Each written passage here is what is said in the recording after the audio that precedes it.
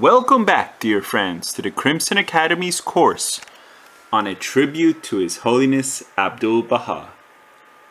Dear friends, we are picking back up on Hassan Balliuzi's immortal work, Abdu'l-Baha, the Center of the Covenant of Baha'u'llah. Dear friends, we are on chapter 23, the last years of his ministry. The course of the war still had a few more weeks to run, but the isolation of the Holy Land was over. The first post-war contact with Baha'i circles outside the Holy Land was provided with the arrival of Major Tudor Pole at Haifa. He attained the presence of Abdu'l-Baha in the house of Abud in Akka on November 19, 1918. He wrote, "The Master was standing at the top of the stairway, waiting to greet me with that sweet smile and cheery welcome for which he is famous. For 74 long years, Abdu'l-Baha has lived in the midst of tragedy and hardship.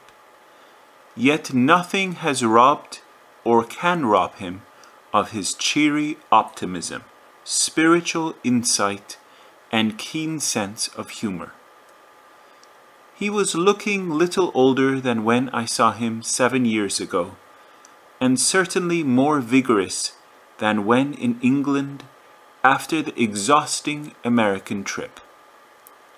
His voice is as strong as ever. His step virile, his hair and beard are, if possible, more silver white than before. He still spends a few weeks now and again in the Akka prison house that has now become his property. After lunch, Abdu'l-Baha drove me out to the garden tomb of Baha'u'llah, about 2 miles from the city.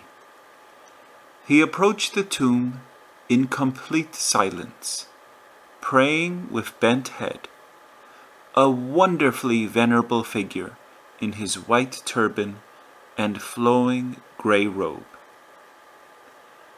On reaching the portal to the tomb itself, the Master prostrated himself at length and kissed the steps leading to the inner chamber. There was a majestic humility about the action that baffles description. Then I went to pay my respects to the military governor. I returned to the prison house and spent the evening with the Master, supping with him and answering his question about the new administration. Then I slept in the room next Abdu'l-Baha's, which was Baha'u'llah's before him. Simple attics with stone floors and practically no furniture. Abdu'l-Baha still gives away all money and lives the life of poverty himself. Before breakfast, the house was filled with believers who had come to receive the morning blessing. I had brought Abdu'l-Baha letters from all parts of the world, and he spent the morning dictating replies for me to take away. I gave him the Persian camel hair cloak, and it greatly pleased him, for the winter is here, and he had given away the only cloak he possessed. I made him promise to keep this one through the winter anyway, and I trust he does. At lunch we had another long talk. Then came the leave-taking and the Master's blessing. He sent greetings by me to all his friends in Egypt, Europe, England, and America. As I drove off on my return to Haifa, I caught a glimpse of the Master, staff in hand, wending his way through the awful Akka slums on his way to attend the local peace celebrations. He stands out, a majestic figure. Shoghi Effendi wrote at the same time to Dr. Lutfullah Hakim in London. Captain, later Major Tudor Pole, surprised and gladdened us with his unexpected arrival from Egypt. The beloved has been sojourning for a month and a half at Akka, visiting almost daily the tomb of his father and offering his thanksgivings for the bounty, care, and protection of the Blessed Perfection. I am so glad and privileged to be able to attend to my beloved's services after having completed my course of Arts and Sciences in the American University of Beirut. I am so anxious to hear from you and of your services to the cause, for by transmitting them to the beloved, I shall make him happy, glad, and strong. Until he left for England in the spring of 1920 to continue his studies at Balliol College, Oxford, Shoghi Effendi acted as Abdu'l-Baha's secretary and translated his tablets addressed to the Baha'is of the West. Laura and Hippolyte Dreyfus Barney were the first pilgrims who arrived from the West at the conclusion of the war. Major Tudor Pole facilitated their journey through the official channels in Cairo. Soon after this, they went to the United States. As soon as the Holy Land had passed out of the hands of its Ottoman rulers, Mrs. Parsons had written to Abdu'l-Baha to request him to revisit America.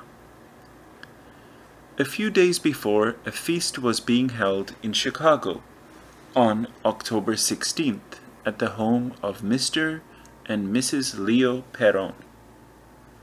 The suggestion was made there to supplicate Abdu'l-Baha to come again. The House of Spirituality, the local spiritual assembly of Chicago, decided that such a supplication should go out from all the Baha'is of the land. When it was finally drawn up with the agreement of other local communities, it bore more than 1,000 signatures. It read, "To our beloved Abdu'l-Baha, we, thy humble servants in America, rejoice that the door of communication is at last open, and we beg of God that it may ever remain so. Unworthy are we, yet we supplicate thee, we beseech thee, if it be God's will, to turn thy blessed countenance toward us, that all the regions of the West, even as the East, may be quickened by thy glorious presence. In the past, thou didst promise us, in words creative of fulfillment, that when the hearts of the friends were united, then again thou wouldst visit America. Our hearts are united in incessant longing for thee, in complete dependence upon thy love and thy veriest command. May our overwhelming need of thee draw thee speedily to the West and to us, who greet thee in the sacred, wondrous name of El-Abha." Abdu'l-Baha replied in May 1919 that their unity and constancy would be the magnet to draw him to America. Previously, he had cabled that the convention about to be held at Hotel McAlpin, New York City, should be the Convention of the Covenant, because it was to be the occasion for the unveiling of the tablets of the divine plan. These tablets had lain for a while during the war in the vaults under the mausoleum on Mount Carmel. On December 23, 1918, Ahmad Sohrab left the Holy Land to take them to America. During that memorable convention, April 26 through 30th, the annual meeting of Baha'i Temple Unity, the tablets were presented and read to the American Baha'is. With the war at an end, letters and supplications were pouring in. On January 29, 1919, Shoghi Effendi informed Dr. Baghdadi in the United States that nearly 100 tablets had been revealed for the Baha'is in America. Some had been sent and others would follow. The Baha'is of the East and of Europe were also having their share of this bounty. Pilgrims too were now arriving from both the East and the West, and the officials of the newly established British administration were calling more and more on Abdu'l-Baha. Between 1909 and 1916, a collection in 3 volumes of Abdu'l-Baha's tablets was published in New York, preponderantly addressed to American Baha'is. They also contain tablets written to communities and individuals in other parts of the world.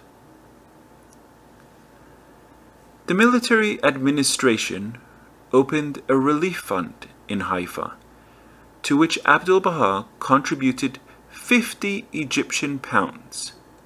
His name stood at the head of the list. Later he made a further contribution.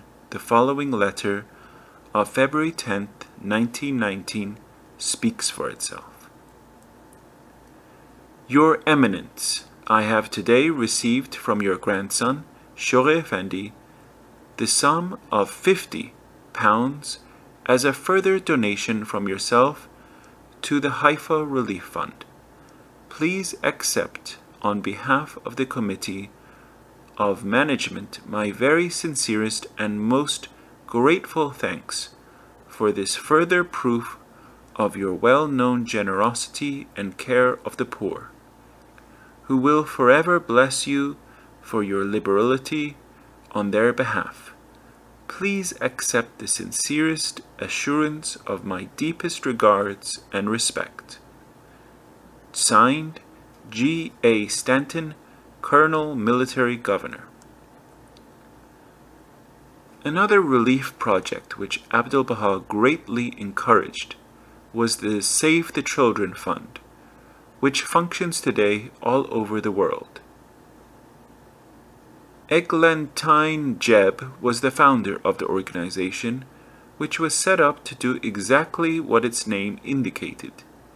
She and her sister were moved to action, in the first instance, particularly by the pitiful condition of children in Central and Eastern Europe. Lady Blomfield, who was a friend of Eglantine Jebb, had become associated with her in this humanitarian work, and since she was living a good part of the year in Geneva, she had established a special Blomfield Fund at 4 Rue Masset in that city, which was the headquarters of the International Union of Save the Children, Union Internationale des Secours aux Enfants. The purpose of the Blomfield Fund, sponsored in London by Lord Weardale, was to finance workrooms for children or for other relief work of a constructive character, which will increasingly constitute a more and more important part of the activities of the Save the Children Fund movement. The foregoing lines are quoted from a pamphlet which Lady Blomfield wrote under the title, The First Obligation. This is the foreword to that pamphlet. Extract from a tablet written to Lady Blomfield by Sir Abdu'l-Baha Abbas, K.B.E., and dated Mount Carmel, Palestine, 23rd July 1921. The pamphlet thou didst compile, appealing to the world of humanity to help these desolate children, is very much approved, and at its beginning write these words: to contribute towards the cause of these pitiful children and to protect and care for them is the highest expression of altruism and worship, and is well pleasing to the Most High, the Almighty, the Divine Provider. For these little ones have no protecting father and mother, no kind nurse, no home, no clothing, no food, no comfort, no place of rest. In all these things they call for our kindness, they merit our help, they are deserving of mercy and of our utmost pity. The eyes of all who love justice are filled with tears, and every understanding heart burneth with pity. O ye peoples of the world, show compassion. O ye concourse of the wise, hold out your hands to help. O ye nobles, show loving kindness, be bountiful. O ye wealthy of the earth, shower contributions. O ye men, strong and brave of heart, manifest your benevolence. Abdu'l-Baha's commendation of those who worked for the Save the Children Fund is also contained within that pamphlet. The following is an extract from a tablet of June 1920, written to one such worker. My hope is that, through the especial grace of God, this association, Save the Children Fund, will be confirmed, assisted and strengthened by divine power, that it may day by day progress both spiritually and materially, that it may be protected from every danger, and that the oneness of humanity may, through the work of this society, Save the Children Fund, raise its banner at the zenith of the world. In the evening of July 21st, 1919, a banquet was held at Bahji, offered by a pilgrim. Some 40 sat at the richly laden table. Abdu'l-Baha walked round serving the guests. Bedouins had encamped nearby, and they too received a generous share. Then their children came, and to each child Abdu'l-Baha gave a coin. The next morning, when the pilgrims and guests had gone back to Haifa and Akka, and Abdu'l-Baha was sitting in the garden adjacent to the shrine of Baha'u'llah, revealing tablets addressed to the Baha'is of the West, fathers of those children came to offer him their gratitude for his generosity to their children, and to ask for his blessing. Meanwhile, the peace conference in Paris was dragging on amidst fresh controversies and mounting misery in Eastern and Central Europe. In a tablet addressed to David Buchanan of Portland, Oregon, Abdu'l-Baha wrote, "Thy letter dated December 2nd, 1918 was received. Although the representatives of various governments are assembled in Paris in order to lay the foundations of universal peace and thus bestow rest and comfort upon the world of humanity. Yet, misunderstanding among some individuals is still predominant, and self-interest still prevails. In such an atmosphere, universal peace will not be practicable, nay rather, fresh difficulties will arise. This is because interests are conflicting and aims are at variance. On December 17th of that year, 1919, Abdu'l-Baha revealed one of his most remarkable tablets, addressed to the Central Organization for a Durable Peace at The Hague. This organization was not an official body. The president of its executive committee was Dr. H.C. Dresselhuys of Holland. Great Britain was represented by G. Lowes Dickinson and Austria by Professor Dr. H. Lamash, well-known progressive thinkers in their respective countries. Abdu'l-Baha wrote, "O ye esteemed ones, who are pioneers among the well-wishers of the world of humanity, the letters which ye sent during the war were not received, but a letter dated February 11th, 1916 has just come to hand, and immediately an answer is being written. Your intention deserves 1,000 praises, because you are serving the world of humanity, and this is conducive to the happiness and welfare of all. This recent war has proved to the world and the people that war is destruction, while universal peace is construction."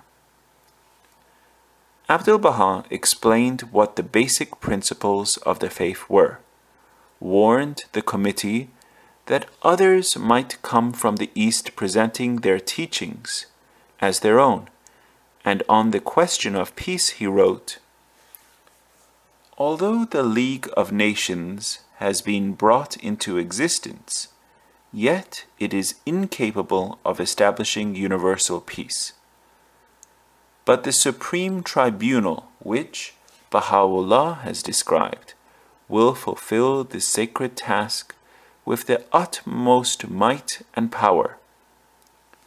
And his plan is this, that the national assemblies of each country and nation, that is to say parliaments, should elect 2 or 3 persons who are the choicest men of that nation and are well informed concerning international laws and the relations between governments and aware of the essential needs of the world of humanity in this day.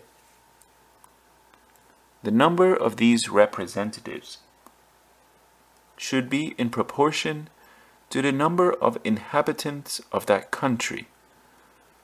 The election of these souls, who are chosen by the National Assembly, that is, the Parliament, must be confirmed by the Upper House, the Congress, and the Cabinet, and also by the President or Monarch, so these persons may be the elected ones of all the nation and the government.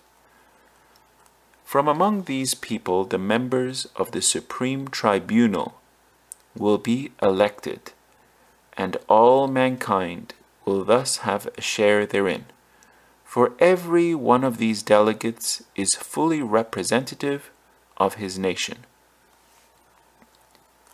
When the Supreme Tribunal gives a ruling on any international question, either unanimously or by majority rule, there will no longer be any pretext for the plaintiff or ground of objection for the defendant. In case any of the governments or nations in the execution of the irrefutable decision of the Supreme Tribunal be negligent or dilatory, the rest of the nations will rise up against it, because all the governments and nations of the world are the supporters of this supreme tribunal. Consider what a firm foundation this is. But by a limited and restricted league, the purpose will not be realized as it ought and should. Abdu'l-Baha addressed a second and shorter tablet to the Hague Committee in July 1920. He wrote, "Your kind answer to my letter dated 12th of June 1920 has arrived and greatly pleased me. Praise be unto God that it was indicative of the fact that your motive and purpose is identical with that of ours. Its contents also consisted of spiritual susceptibilities, which are expressive of sincere love. We, Baha'is, feel great affection towards that honorable assembly. Therefore have we sent 2 honored persons to that highly esteemed assembly, as a sign of strong relationship. Today the most important problem in the affairs of the world of humanity is that of the universal peace, which is the greatest means contributing to the very life and happiness of mankind. Without this most luminous reality, it is impossible for humanity to attain to actual comfort and proficiency. Nay, rather shall it have day by day some actual misfortune and tragedy." Lord Lamington was, in the early part of 1919, directing the Syrian relief work with his headquarters at Damascus. He called on Abdu'l-Baha on July 15th to receive in his own words the blessings of the Master. To Abdu'l-Baha's expressed purpose to return the visit, Lord Lamington said, "No, my duty and my privilege is to call on you personally, and I do not wish you to take the trouble to come over to me." Lord Lamington came again on the 17th to bid farewell. He was returning to Britain. On this occasion, Abdu'l-Baha gave him his ring. To Lord Lamington's query, Abdu'l-Baha said that if circumstances permitted, he would go to visit Ishqabad, then Japan and India. Major General Watson, the chief administrator of the southern section of occupied territory, met Abdu'l-Baha in Haifa on August 23rd at the home of Colonel Stanton, the military governor. On October 4th, Abdu'l-Baha, at the invitation of Major Williamson, the acting military governor of Haifa, went aboard a warship, HMS Marlborough, which had taken part in the Battle of Jutland. He was shown round the ship, and when he was having tea with the commander of the ship, Major Williamson, and Captain Lowick, deputy military governor of Akka, he said that this was the first time in his life that he had been on board a man of war, and he hoped and trusted that all the implements and means of warfare would be turned one day into means to promote peace and industrial prosperity, and that all the men of war would eventually become merchant ships, thereby stimulating trade and industry. In the afternoon of October 20th. Two Indian soldiers, devout Muslims, arrived at the door of Abdu'l-Baha's house and asked to meet him. Their camp was some distance from Haifa, and they had walked all the way. They had first heard of him in India, had been to Mecca, where they performed the rites of pilgrimage, and now, at the first opportunity, had come to meet him.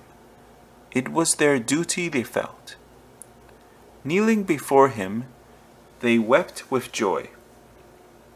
Abdu'l-Baha was most kind to them and greeted them as a father. Later they followed Abdu'l-Baha to the shrine of the Bab. There were many such incidents in the life of Abdu'l-Baha, and many were the pilgrims who were now arriving from the west. Among them Dr. and Mrs. Baghdadi, who stayed for a year, George Latimer, Mr. and Mrs. William Randall with their daughter Margaret, Mrs. Corinne True and her daughter, Edna True. Dr. John Ebenezer Esselmont arrived on November 4th. He wrote in his immortal work, Baha'u'llah and the New Era. During the winter of 1919 through 1920, the writer had the great privilege of spending 2.5 months as the guest of Abdu'l-Baha at Haifa and intimately observing his daily life. At that time, although nearly 76 years of age, he was still remarkably vigorous and accomplished daily an almost incredible amount of work. Although often very weary, he showed wonderful powers of recuperation, and his services were always at the disposal of those who needed them most. His unfailing patience, gentleness, kindliness, and tact made his presence like a benediction. It was his custom to spend a large part of each night in prayer and meditation. From early morning until evening, except for a short siesta after lunch, he was busily engaged in reading and answering letters from many lands and attending to the multitudinous affairs of the household and of the cause. In the afternoon he usually had a little relaxation in the form of a walk or a drive, but even then he was usually accompanied by one or two or a party of pilgrims with whom he would converse on spiritual matters, or he would find opportunity by the way of seeing and ministering to some of the poor. After his return he would call the friends to the usual evening meeting in his salon. Both at lunch and supper he used to entertain a number of pilgrims and friends, and charm his guests with happy and humorous stories, as well as precious talks on a great variety of subjects. "My home is the home of laughter and mirth," he declared. And indeed it was so. He delighted in gathering together people of various races, colors, nations, and religions in unity and cordial friendship around his hospitable board. He was indeed a loving father, not only to the little community at Haifa, but to the Baha'i community throughout the world. Dr. Esselmont tells us, in the introduction to his book, that he had brought the manuscript with him to Haifa at the invitation of Abdu'l-Baha, who discussed it with him on several occasions and made some valuable suggestions for its improvement. Abdu'l-Baha's intention was to have it translated into Persian so that he could read and amend it where necessary, but he was able to correct only 3.5 chapters before his passing. In 1924, Dr. Esselmont left England for Haifa at Shoghi Effendi's invitation, where he died in November 1925 and was posthumously named a Hand of the Cause of God by the Guardian of the Faith. Mirza Asadullah Fazl Mazandarani, a learned Baha'i of Iran, was one of the pilgrims who came at the close of 1919. Abdu'l-Baha directed him to the United States. Fazl reached New York in time for the 12th Annual Convention, 1920, of Baha'i Temple Unity, which was being held once again at Hotel McAlpin. He stayed for a year in America, traveling around the country to assist and stimulate the Baha'i communities. On Tuesday, April 27th, in the afternoon session of the convention, the design for the Mashallah Scar at Wilmette, Illinois, was finally chosen by the 49 delegates present. Designs were submitted by 3 architects: Louis Bourgeois, William Sutherland Maxwell, and Charles Mason Remy, and Louis Bourgeois' design was chosen by a majority vote of the delegates. Upon Remy's proposal, the decision to adopt Bourgeois' plan was made unanimous.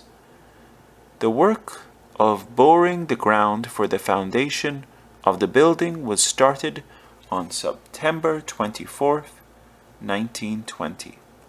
On that same April 27th of 1920, in the garden of the military governor of Haifa, Abdu'l-Baha was invested with the insignia of the knighthood of the British Empire. That knighthood was conferred on him in recognition of his humanitarian work during the war for the relief of distress and famine.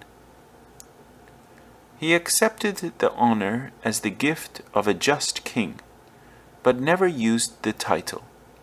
Lady Blomfield writes, "The dignitaries of the British crown from Jerusalem were gathered in Haifa, eager to do honor to the Master, whom every one had come to love and reverence for his life of unselfish service. An imposing motor car had been sent to bring Abdu'l-Baha to the ceremony. The Master, however, could not be found. People were sent in every direction to look for him, when suddenly, from an unexpected side, he appeared, alone, walking his kingly walk with that simplicity of greatness which always enfolded him. The faithful servant Isfandiar, whose joy it had been for many years to drive the Master on errands of mercy, stood sadly looking on at the elegant motor car which awaited the honored guests. No longer am I needed. At a sign from him who knew the sorrow, old Isfandiar rushed off to harness the horse, and brought the carriage out at the lower gate, whence Abdu'l-Baha was driven to a side entrance of the garden of the governorate of Phoenicia. So Isfandiar was needed and happy. French forces occupied Damascus on July 20th, 1920, and King Faisal lost his throne. The following year he gained another throne in Iraq. In between he journeyed here and there. His journeyings took him to Haifa and into the presence of Abdu'l-Baha. General Allenby was another distinguished visitor. He and his wife had luncheon with Abdu'l-Baha at Bahji, and Abdu'l-Baha himself conducted them to the shrine of Baha'u'llah. Sir Herbert, later Viscount Samuel, was appointed High Commissioner for Palestine in 1920. Once the mandate had been established, he called several times on Abdu'l-Baha at his home in Haifa. Dr. Baghdadi, after a year's absence, arrived back in the United States in October 1920. He had much to tell the American Baha'is. Abdu'l-Baha had told him the story of the widow of a martyr in Persia. She had 2 children to bring up and earned a livelihood by knitting socks. One pair she knitted to provide her children with the necessities of life, and one pair she knitted to earn money to give to the funds for the Mashal Asghar in America. On the question of racial harmony, Abdu'l-Baha had reminded Dr. Baghdadi of his statement when in America, that blood would flow if nothing were done to establish harmony between the black and the white. The first responses to the tablets of the Divine Plan brought particular joy to Abdu'l-Baha. Clara and Hyde Dunn set out from California to settle in Australia, where they arrived in April 1920. Father Dunn, as Hyde Dunn came to be called, was then 62 years old. He lived to see the establishment of a National Spiritual Assembly in Australia and New Zealand in 1934, and on his death in February 1941, the Guardian of the Faith accorded him the honor of being Australia's spiritual conqueror, and some years later also a Hand of the Cause. Mother Dunn, in her turn, was raised to the rank of Hand of the Cause of God by the Guardian in February 1952, and continued her valiant and inspiring services into her 92nd year. She died in November 1960. Martha Root, who was a journalist by profession, embarked for South America in July 1920.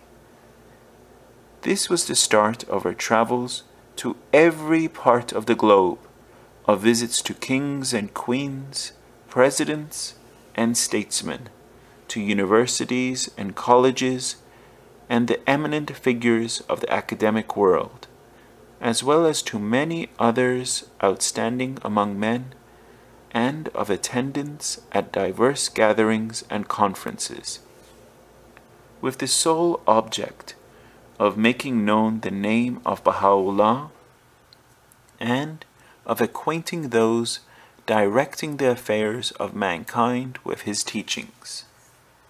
That heroic woman left this world in Honolulu in 1939, just when the Second World War had broken out and fresh miseries were to come. By the Guardian of the Faith, whom she had served with such love and fidelity, she was honored with this promise after her death: posterity will establish her as foremost Hand of Cause, which Abdu'l-Baha's will has raised up in First Baha'i century. The last month of 1920 witnessed the death of 2 Baha'is, one still young and one very, very old, whose services enriched the annals of the apostolic age of the faith of Baha'u'llah. Lillian Capps, the distinguished teacher of the Tarbiyat school, whose services Abdu'l-Baha had so much valued, died on December 1st in Tehran. And Haji Mirza Haidar Ali, the veteran of so many battles, died in Haifa on December 27th. The first All India Baha'i Convention was held in Bombay at the close of the year, December 27th to December 29th. It sent a supplication to Abdu'l-Baha to visit India. The Times of India copiously reported the proceedings of the convention. An eminent visitor was Sir Patrick Geddes, who then held the chair of the botany at the Bombay University, and he wrote for the Baha'i News of Bombay. My first acquaintance with the illustrious and saintly leader of the Baha'i movement was as one of his chairmen in course of his lectures in Edinburgh on his tour through the West some years ago before the war. After this meeting, he became interested in the practical methods of my Outlook Tower at Edinburgh, and found in these something of that incorporation of science into life and therefore into religion, which is one of the tenets in which the Baha'i organization, guided by his teaching, takes so eminent a lead among the religious bodies of the present. He indeed then asked me to deliver a public lecture on those lines to those attending his teachings, which I did under his chairmanship. During each of the past 2 years, I have been town planning in Palestine, and not only for Jerusalem, but also for his own home city of Haifa, and have thus had more than one opportunity of meeting him again. On the last occasion of calling on him, I had the pleasant duty of conveying to him a unanimous request from Pro Carmel, a new society of citizens founded on the lines of the better known Pro Jerusalem, and with the same purpose of advancing all the common interests of the city, without distinction of race, party, or creed, and thus embracing all. Their desire was that he should become the president of this new society, which unites Muslims, Jews, Christians, and Baha'is in the work of social service and of civic and regional improvements in all respects, moral and educational, as well as material, hygienic, architectural, and artistic, etc. This office and leadership he cordially accepted to the great satisfaction of all concerned, since all Haifa looks up to and is proud of him as the foremost of their fellow citizens. He also approved and authorized the proposed town planning scheme as arranged between the city engineer, Dr. Siffrin, and myself so far as his fairly extensive property on the slope of Carmel above Haifa is concerned. He granted the land for the 2 new public roads which are required, without accepting compensation on the land taken, and he also presented a substantial piece of ground for the public school which is required in that vicinity, some 4,000 square meters. Dr. Siffrin, in his architectural capacity, has produced a fine scheme for a monumental stairway and cypress avenue leading uphill from the Templar Boulevard upon the level plain to the central meeting place of the Baha'i community in Haifa, which, as all Baha'is doubtless know, contains the tomb of the Bab. For this scheme, of which the design is a gift by Dr. Siffrin, between 12,000 and 13,000 will be required, but he and I and other friends and sympathizers are confident that this sum will readily be subscribed within a reasonable time by the many members and friends of the Baha'i cause throughout the world. Sir Abbas at once expressed himself as approving the design, and gratified by it as at once a useful and needed access and a beautiful and dignified memorial. He granted the land and promised also to compensate from his own ground the small portion of a Muslim neighbor's ground which is also required to complete the scheme. He further gave a subscription of 1,100 to begin the list.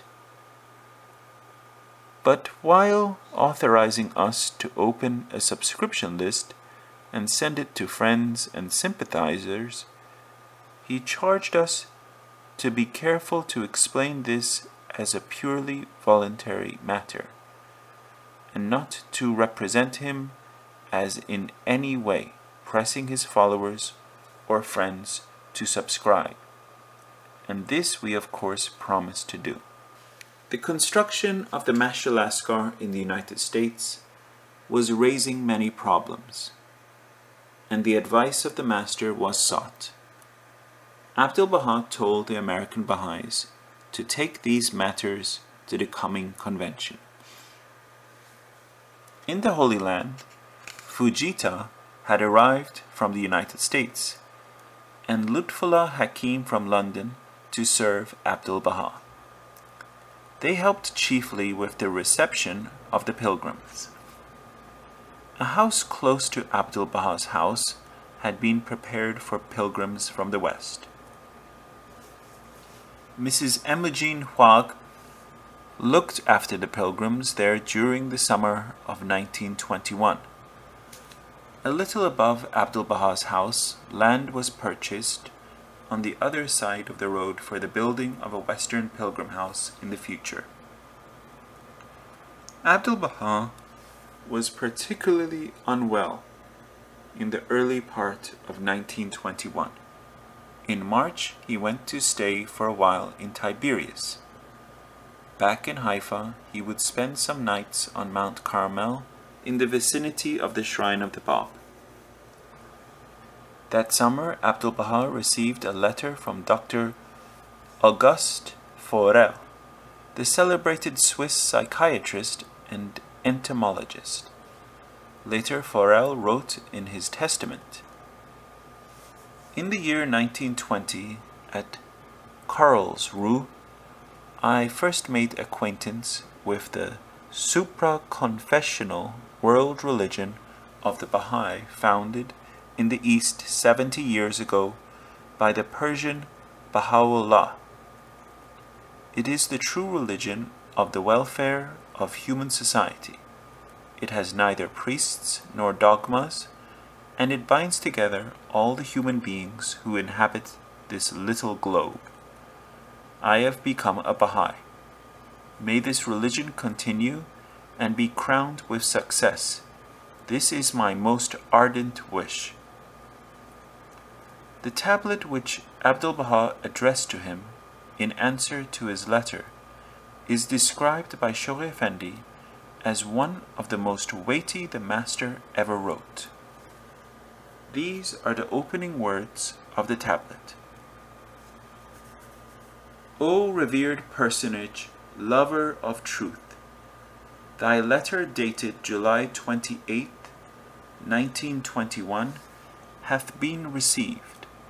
The contents thereof were most pleasing and indicated that, praised be the Lord, thou art as yet young and searchest after truth, that thy power of thought is strong and the discoveries of thy mind manifest. And these the concluding words. In conclusion, these few words are written, and unto everyone they will be a clear and conclusive evidence of the truth. Ponder them in thy heart. The will of every sovereign prevaileth during his reign. The will of every philosopher findeth expression in a handful of disciples during his lifetime. But the power of the Holy Spirit shineth radiantly in the realities of the messengers of God, and strengtheneth their will in such wise as to influence a great nation for thousands of years, and to regenerate the human soul and revive mankind. Consider how great is this power.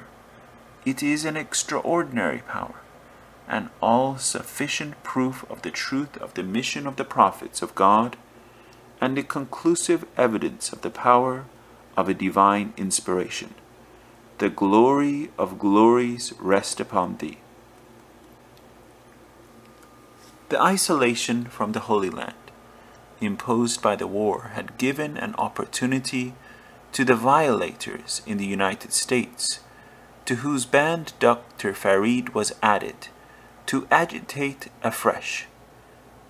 They had tried very hard to split the American Baha'i community, and Abdu'l-Baha's last years became even more burdened because of their activities, but in the end they failed miserably. In his last tablet addressed to the Baha'is of America, only a fortnight before his passing, Abdu'l-Baha wrote, O ye friends of God, Abdu'l-Baha is day and night thinking of you and mentioning you, for the friends of God are dear to him. Every morning at dawn I supplicate the kingdom of God and ask that you may be filled with the breath of the Holy Spirit, so that you may become brilliant candles, shine with the light of guidance, and dispel the darkness of error. Rest assured that the confirmations of the Abha kingdom will continuously reach you. Through the power of the divine springtime, the downpour of the celestial clouds, and the heat of the sun of reality, the tree of life is just beginning to grow. Before long, it will produce buds, bring forth leaves and fruits, and cast its shade over the east and the west. This tree of life is the Book of the Covenant. In America in these days, severe winds have surrounded the lamp of the covenant, hoping that this brilliant light may be extinguished, and this tree of life may be uprooted. Certain weak, capricious, malicious, and ignorant souls have been shaken by the earthquake of hatred, of animosity, have striven to efface the divine covenant and testament, and render the clear water muddy, so that in it they might fish. They have arisen against the center of the covenant like the people of the Bayan, who attacked the blessed beauty, and every moment uttered a calumny. Every day they seek a pretext and secretly arouse doubts, so that the covenant of Baha'u'llah may be completely annihilated in America. O friends of God, be awake, be awake, be vigilant, be vigilant. Ya Baha'u'llah. Abdu'l-Baha did not rest a moment until he had raised thy cause, and the standard of the kingdom of Abha waved over the world. Now some people have arisen with the intrigues and evil aspirations to trample this flag in America. But my hope is in thy confirmations. On November 12th, just 16 days before his ascension, Abdu'l-Baha sent a cable to Roy Wilhelm in New York, which showed the depth of his concern for that community of the West, whose creation, training, and protection had constituted one of the major aspects of his ministry. This cable is the expression of his heartfelt longing for their spiritual safety. I implore health from divine bounty, Abbas. The American Baha'i community remained firm and undivided.